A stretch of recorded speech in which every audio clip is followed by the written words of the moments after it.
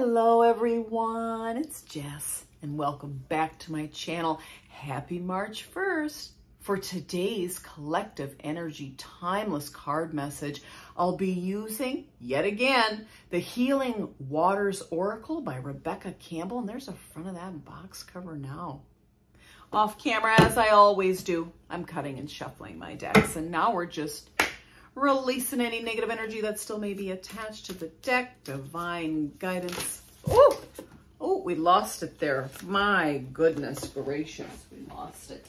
Pardon me. Let's try that again, Spirit. All right, Spirit. What is the most important message for us today for those that need to receive it? Collective. Whenever we find it, it is meant for us, and this one's popping up, so we're going to take it. Ooh, what a beautiful card. Look at that imagery on the card. How you resonate with that. Very beautiful. I love the cards in this deck. Just a muted color palette. Just really a gentle imagery to focus on here. The Well Maidens. Kindness, respect, reverence, compassion. That is the energy of this card here. Let's get into the booklet here and see what Rebecca had in mind when she created this card, all right? She spent a lot of time creating the images on the cards, the meanings that go on the cards, but also the booklet message. So these are not my words, friends. I'm merely the messenger reading this aloud. If anything additional I might add would come from my own personal life experience as a human being on the planet this time around, which may never resonate with you at all. We all live and lead different lives for a reason, for purposes, all right? So take what resonates and leave the rest.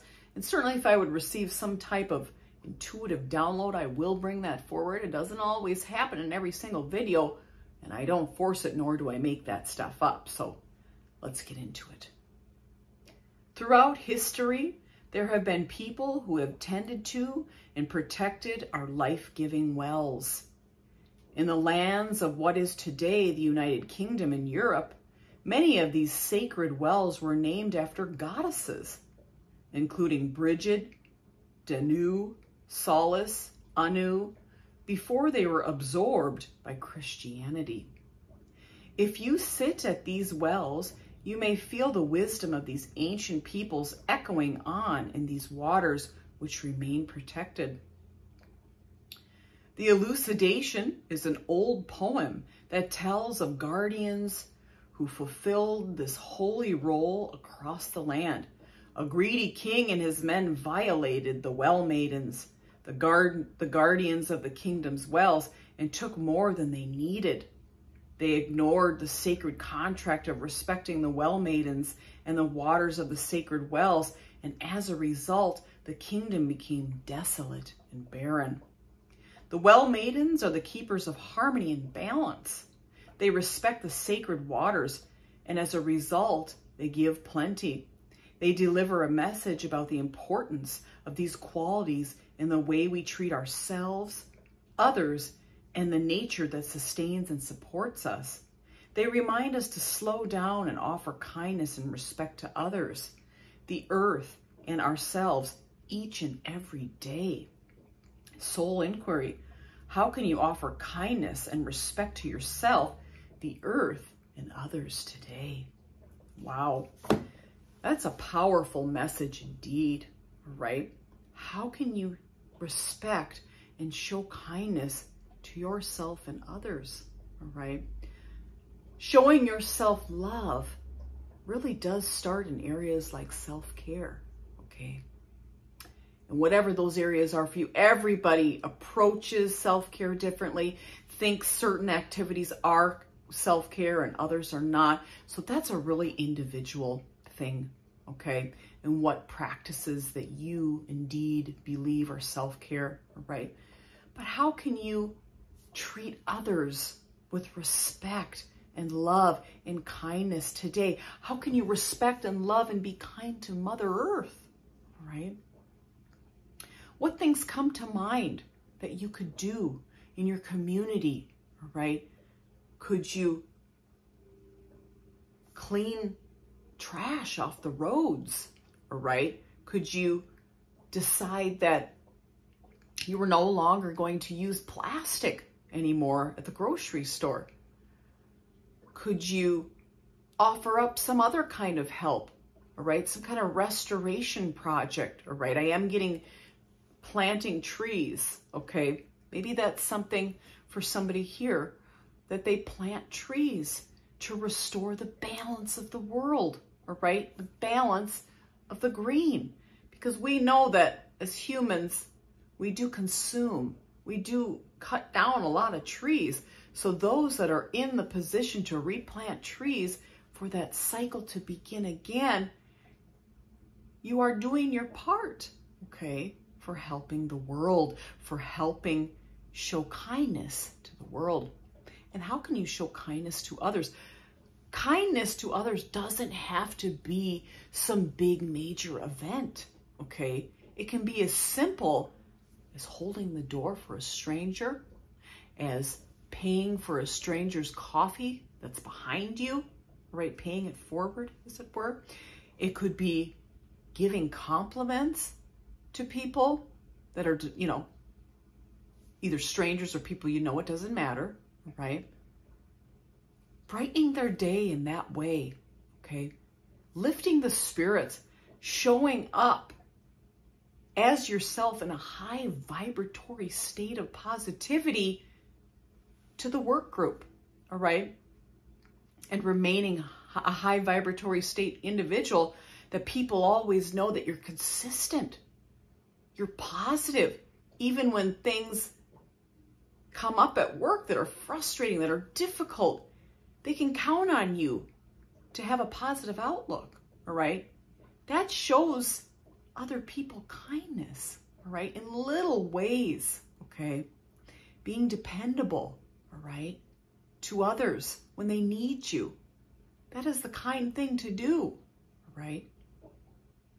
And not necessarily, you know, and this is coming up, knowing the difference between being nice and being kind, right?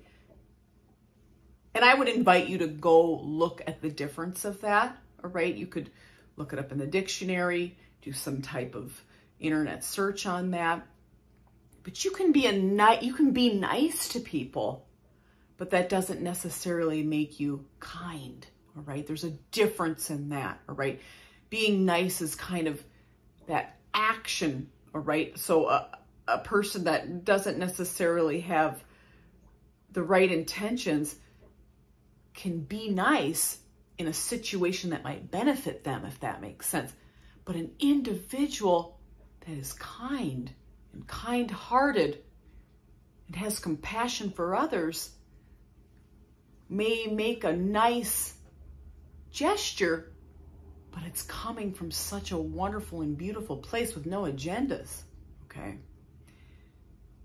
And I don't know why that's coming up today. Maybe somebody is working with somebody in a work group that appears to use niceties to get their way, all right? But they're not really this kind-hearted individual, okay? So recognizing the difference in that as well, okay? And to lead with kindness rather than just being nice because you have to be, okay? What a powerful message here today about kindness, respect, reverence, compassion. What are those words? When I read those words aloud, how does it make you feel? Okay. And just because somebody might, you know, treat you in a way doesn't mean that you need to mirror that. Okay. You get to choose. You get to decide how you want to reply and respond to how people treat you. And remember also that people typically treat you based on how they feel on the inside, not only about themselves, but about a certain situation. So a lot of times it really has nothing to do with you when they react maybe in a negative way or maybe in a way that's manipulative, okay? That's coming through here, certainly. Maybe that'll resonate with some of you today in a certain work environment or a family environment. It could certainly be recognizing that people do have motives with their niceties, okay?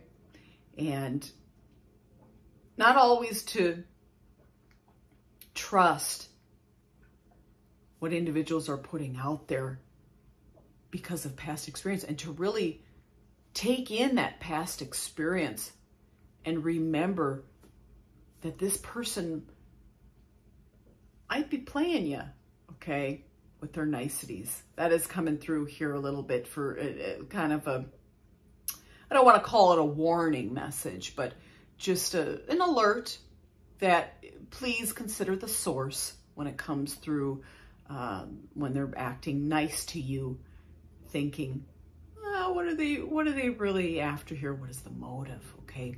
It's important to have a high vibratory state of positivity. And you can think about, what am I supposed to be learning in this instance of this, not why is this happening to me, but what am I supposed to be learning when I'm, having somebody come into my life that is more manipulative and uses niceties to get their way and, to address their agendas. So let's approach things from a kindness perspective, a kind-hearted perspective, okay? Interesting read today. Little kind of all over the place, but those that are meant to receive it, you'll understand. It'll make sense for you. And I really do know that those that need to receive it will. So I'm going to let it be as it is here. And I thank you so much for coming back to me the way that you do. I appreciate you, every single one of you. I hope you have a beautiful day. Put your best foot forward. Be the best human you can be, and lead with kindness and high vibratory states of positivity. Have a beautiful first day of March, and join me again for yet another collective energy message. Bye-bye.